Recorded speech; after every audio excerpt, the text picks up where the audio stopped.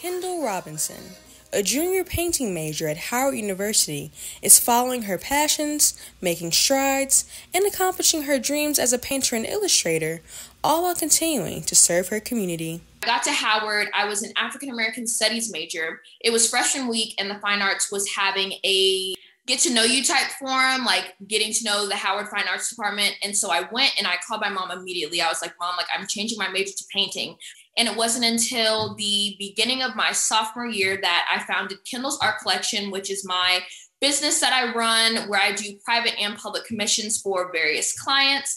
And so it definitely was a leap of faith. And ever since I decided to pursue my painting career full time, I have not looked back. I feel like so many opportunities and things have presented themselves. And so I'm just super grateful that it's been working out so well. The purpose of Love Rolls is to collect and distribute toilet paper for the homeless and those in need. And so to date, we have been able to collect over 365,000 rolls and have distributed over 250,000 of them to over 7 states and to China twice. My advice is just to figure out like what you are passionate about. And if you don't know, that's okay too. But try different things. Kendall hasn't let the limitations of the world stop her from reaching her goals. She continues to inspire those to live in their truth, expand their passions, and try something that they've never done before. For Howard University News Service, I'm Savanna.